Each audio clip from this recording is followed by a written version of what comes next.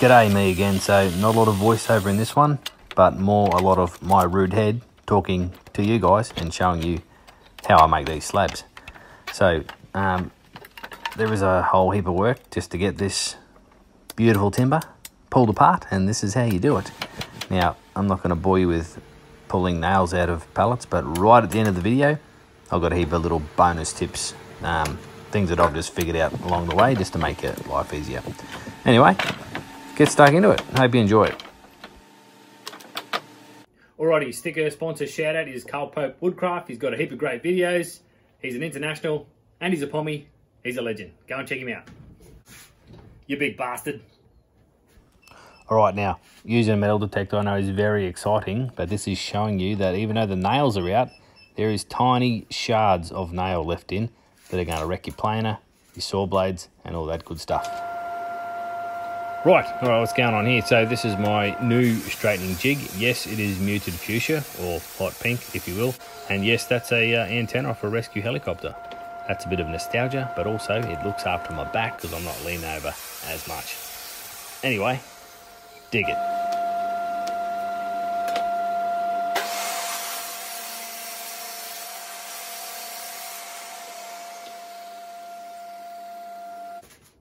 So I've now put a straight edge on all of this timber with my straightening jig, and I'm loving the new routine that has given me. What it may not look like is I've actually sorted all this timber into its thicknesses and types of pallets. That's making the process a little more seamless rather than the normal massive pile of wood I end up with on the other side of the table saw. So this will come into play more when I start using the thicknesser, just to avoid that up and down as I try and flatten all these off to make that nice gluing surface. Okay, now that I have that one straight edge, I can now run the rest through the table saw, hopefully get 2 pieces of timber out of each slat. If not, I'll save those leftover bits for another job. I mean, look how rough and ready this timber is as it comes off the pallet. And just stick with me and look how good it comes up. Stand by. Keep waiting. It's coming, and it's going to be gold. Trust me.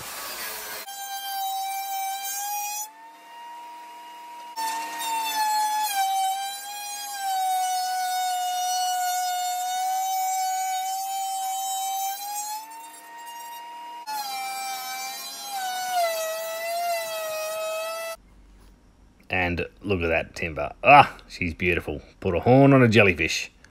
All right, what's up next? The very important job of mixing all the timber up and making it as random as possible. Okay, so I'm going to make these about 20 centimeters wide for 2 reasons. One is to not overload my thicknesser, which can take 330. And also I've now got the jointer, which is a 9-inch jointer. I want to start trialing flattening those slabs, or at least one side on that. Okay, so I've planed all these slats flat. Now this is something I never used to do, so I wouldn't rely on the glue alone for the structure. Now I'm more just doing it to sort of up the game a little bit. So I'm going to use Type Bond 3 on all of this slab work. Now in the past, I've just used a cheap PVA glue from Bunnings. It's about $28 for 4 litres. It's not the greatest glue, but it has been more than sufficient to make slabs in the past. If you go back and look at any of my previous videos, you'll notice I never used to plane them. Just a dirty slat, I would use this cheap glue, and that would be sufficient, knowing that I would build in heaps of other structure into the project. I wouldn't rely on this, and it's definitely no good for outdoor use, but it's a cheaper way to have a bit of a go.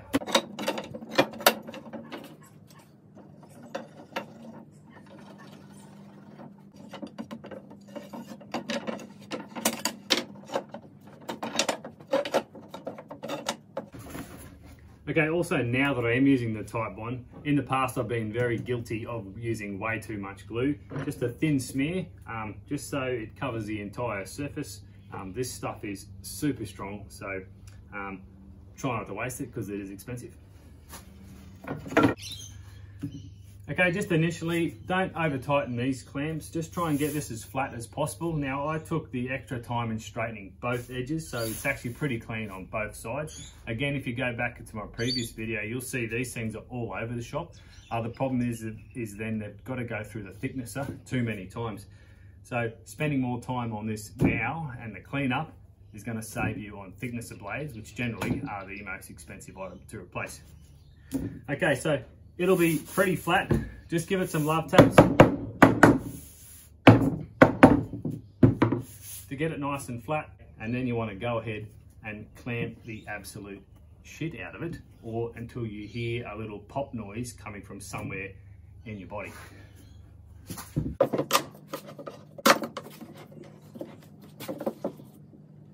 Okay, then evenly tighten as you go. Having a look underneath, make sure that that slab is not starting to lift up. So if it stays nice and flat, then you've got a nice even clamping pressure entirely along the slab. Okay, so these aren't the most highest quality clamps out there. They're just pipe clamps. Now, I buy a packet of these on eBay or Amazon. There's a link down below. They're about 40 bucks for a packet of 4. You then just go and buy yourself some threaded pipe, or go buy some steel and get it threaded. And you can basically get yourself 4 pipe clamps for under 100 bucks Aussie. And that'll just get you in the game of making slabs. So they're cheap, they do the job, and they just let you make cool stuff, because as you all know, you can never have enough clamps. Gribby? Check that motion. I have done that a billion times. A billion. I'd say check this piece out. It's got a big void here and the crack. Don't be scared of those, use them as well.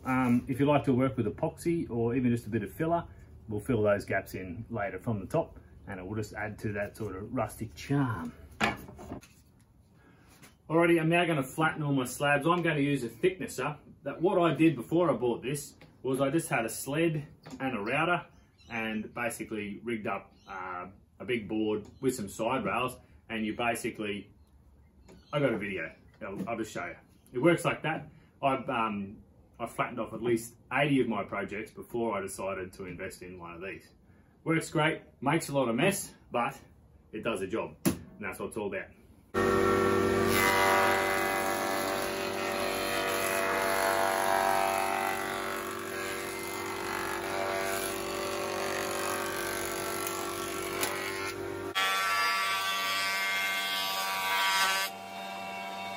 All right, first time using the jointer for slabs for me. Because I did get these ones so flat, spent more time working on them before I glued them up. This thing really did a great job. So 2 passes and it's then ready to go into the thicknesser. Also, don't spend a lot of time getting all your slats the same length. So what's good about this is I know I'm going to chop it off, but the beauty it is those ends can take a hit for the team if you do get any snipe, which I am on this machine because I'm still getting used to it, and same on the thicknesser. So that's going to get cut off, so it's going to be all good anyway.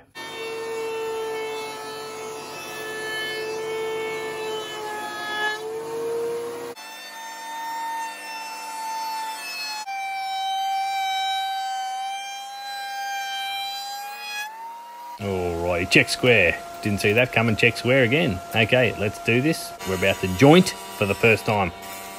And it's a beautiful thing. You're not going to believe it.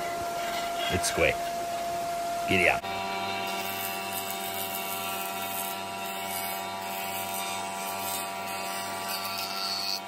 Okay, so really happy with how the jointer has worked for me. I never would have had one. It was gifted to me and it is absolutely unreal. However, this is how I did it before doing that. In fact, that's the first time I've ever used it. So this is just a straightening jig. I've gone with this toggle clamp method, so it allows me to put these big slabs on. It is my straight edge, and that's going to give me my first cut. I can then run it through nice and parallel. So cost about 20 bucks to make, and it works a charm. Okay, so just quickly, reason for using the jointer or the table saw sled to get that first straight edge is often the clamps will actually pull the boards out of square. So you'll hold a square up to them and they'll be completely wonky depending on how thick is the timber you're using. So that again gives you your first straight edge so we can then cut nice parallel cuts, and then that is going to let me use these slabs like bricks, so they all go together nice and square and make a nice clean tabletop.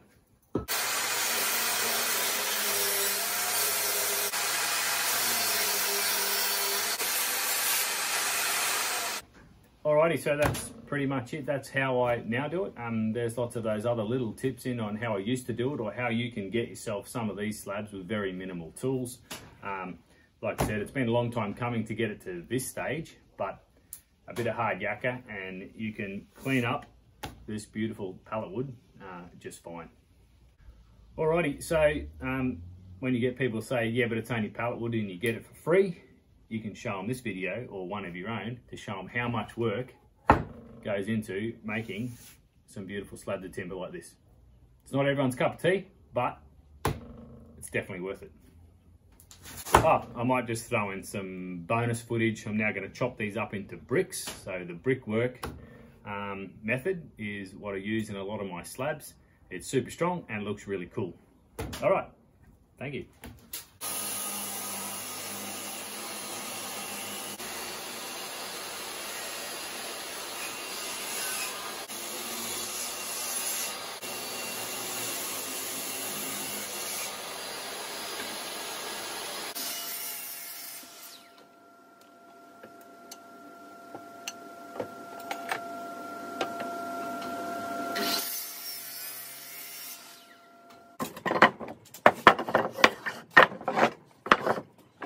Alrighty, so that's that. That's how I make slabs. Unlucky for me, I've not made enough. So I pretty much got to do that whole routine again by about a third so that I can get stuck into this little hallway table, which will be the next video. Okay, another tip to save your arms and your elbows, get yourself a decent size crowbar with the ability to hook those nails out. A lot of these nails are threaded and they can be quite hard, and you probably end up just bending your old hammer. So the old big crowbar makes very light work of it, and you're not going to end up with a buggered elbow at the end of the day. Alrighty, here's another tip. There goes the head of the nail, because they're so rusted. There goes another one. You really want this piece of wood, you've got to get these nails out. Again, these things can help you just to pinch it. That one didn't work. Just to pinch it and pull the nail out that way. You also notice that this timber is being left out in the rain. It's quite wet. That's another way to get your nails out, and then you can just set it aside to dry. Okay, quick tip. Get yourself a pair of these pliers. So for these very crappy little nails, I know they're going to bend over and be a bastard to pull out. So I merely just clip them off, and then that makes them far quicker just to tap out and get them out in one go.